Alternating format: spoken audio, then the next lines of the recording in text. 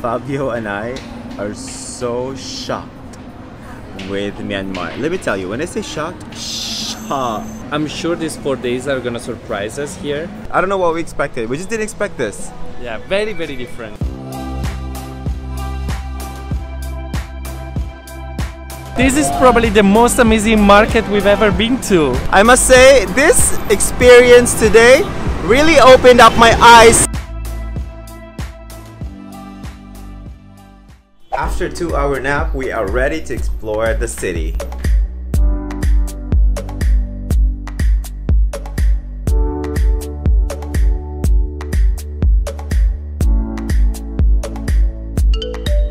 First impression, this city is super busy and there are no tourists whatsoever. It's interesting, the size of papayas are like triple the size that we're used to seeing in Canada. So right now we are just walking the streets of Yangon and it's close to our hostel, and we just want to get the feel of our neighborhood and what's going on. And like Fabi said, it's definitely busy. It's a lot different than Thailand.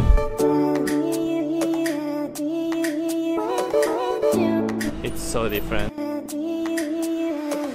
Wow, we did not expect this. Myanmar is actually different from Thailand. Well, obviously, but like, I don't know what we expected. We just didn't expect this. Yeah, very different. Guys, I'm laughing because Fabio and I are so shocked with Myanmar. Let me tell you, when I say shocked, shocked. So this is kind of like a first impression, right? Definitely it's a cultural shock for me, and I'm glad we went through Thailand first, because I think if I landed here first, it would have been much harder on me. Our hostel is right downtown, right? When we walked around, as you saw, to explore downtown, it was so different vibe. Again, this is our very first impression. We only saw a couple of streets, not too much. Maybe because we stayed right downtown and it's like right where the market is. I think it's kind of like the Chinatown or something. Wow, it's just busy. It's just different. The building, and now Fabio and I are at the mall because... And we don't do that. We never eat at the mall. We never eat at the mall. We're very open, and I'm sure these 4 days are gonna surprise us here. Yeah. Very first impression. This is just our first impression, guys. Exactly. This is very first impression. We just wanna ease into it slowly, and definitely we'll give it a try. We'll enjoy this trip. 4 days in Myanmar. Let's go. So for lunch, guys, here we are. I just got steamed pork. Fabio got noodles, and we're at the mall. We're so shocked still, but here, that's where this is what we're having. Now we got a quick cappuccino and we feel a little bit better. We were speaking to a couple of locals to figure out what to do and what to see here in Yangon, and we have a couple of ideas. So we're gonna check out the lake first, see how it is, and we'll let you know. We're heading to the park now, y'all. It's still a bit bright and hot and sunny, but we're gonna enjoy Myanmar as much as possible. I'm sure there's a lot of beautiful things to do and things to see in Myanmar. Let me tell you, they love honking. They love See, they love it. They just love it. No, with no reason whatsoever. They just go for it. We're here at the park.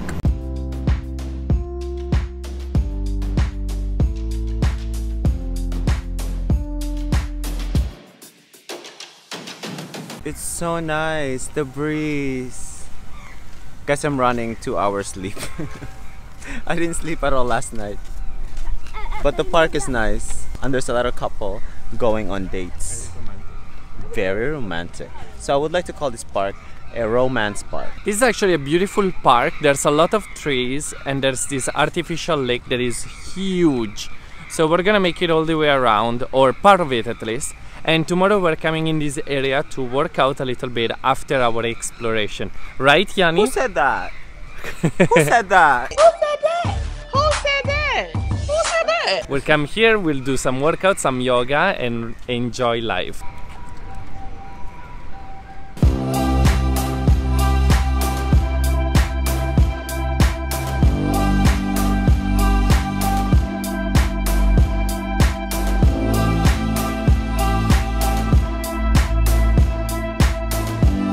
Quick update, guys. So Yanni is eating snacks while we wait for sunset. It's been a beautiful day here in the park. We just walked and reconnect to nature, and we actually got a chance to chill for a moment because it was quite hectic. The place where we're staying, it's a very busy area of the city. We realized that it's probably the busiest commercial area where there's a lot of local markets and a lot of things going on. So here is a nice getaway and a nice way to chill after the long trip that we had to get here. I'm still running 2 hours sleep though. I'm so tired, but this is really nice. We went for a walk. The whole thing is a huge park. It's a man-made lake and it's huge, but we went for a walk and it's so pretty. Yo, we're gonna be exploring the Yangon market, the Yangon night market here in Yangon, Myanmar. And this Yangon night market is by the Yangon River.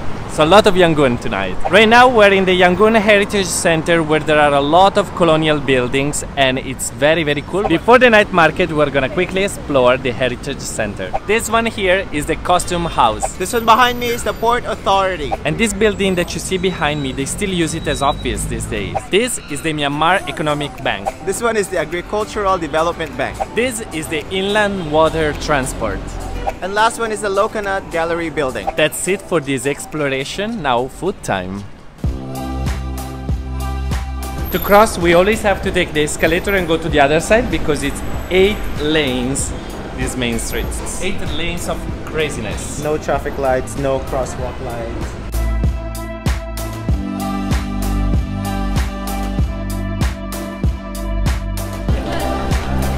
The smell of tropical fruit is so good.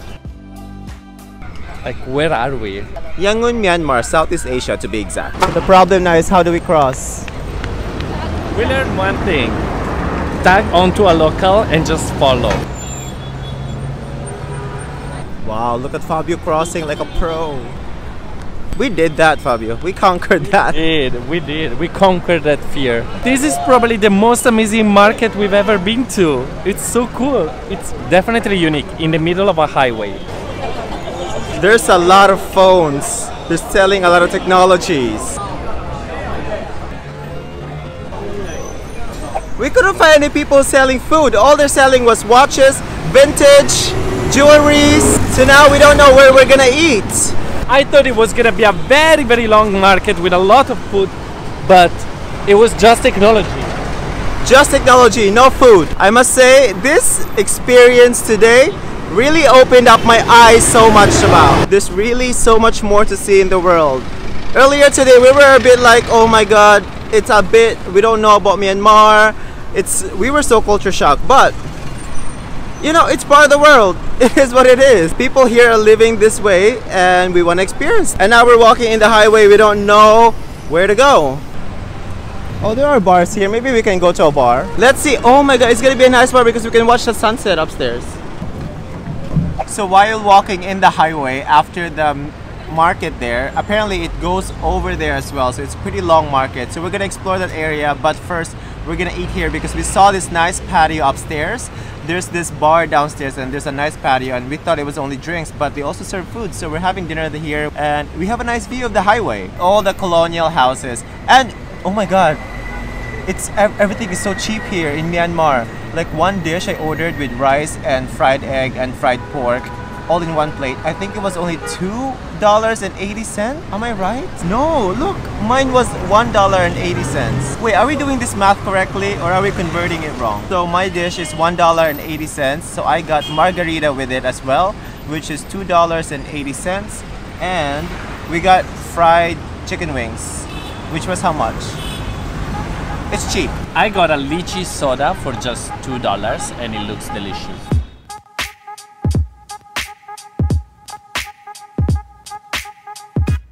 Food was delicious. Now we're gonna explore a little bit more the night market because apparently there's a little bit more. We were very shocked because we started the market and it looked super crowded, but it was just technology the whole way. So hopefully now we'll see some more traditional things, maybe some more food, some stuff. I don't know. So that dinner cost us $11.20 divided by 2, $6 each. Okay, there's a lot of different restaurants by the highway near the sea or the river.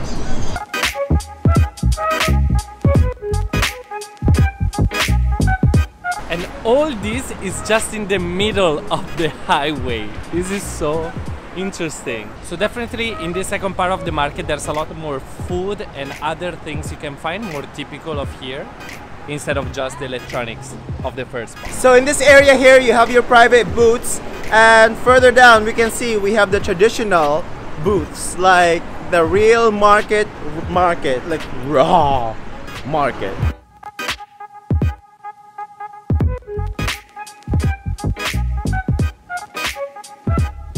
Fabio's so cute. He's buying tangerine. He's like, can I have tangerine? This much. This much. It's by kilo here, Bunny. Not used to it. I know, it's cute. We got a quick ice cream and finally now we're back to our hostel and we're about to sleep because we are so tired. So we're gonna take a nice shower, enjoy a show in bed, and then see you tomorrow. Oh no, we have two different beds. I'm sleeping here.